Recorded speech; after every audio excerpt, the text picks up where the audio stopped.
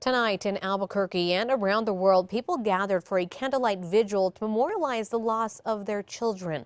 More than 300 people came out to the Candlelight Vigil to remember those who have suffered from the loss of a child. Compassionate Friends is the group spearheading the event, lighting candles at 7 nationwide to light a candle for children who have died. Group leaders say they do it around the holidays because they know this time of year can be difficult. The family dynamic changes after a child dies, and so trying to come up with new holiday traditions is very difficult. So we do this at this time of year so that they have something that they can do to memorialize their children and make it a part of the holiday season.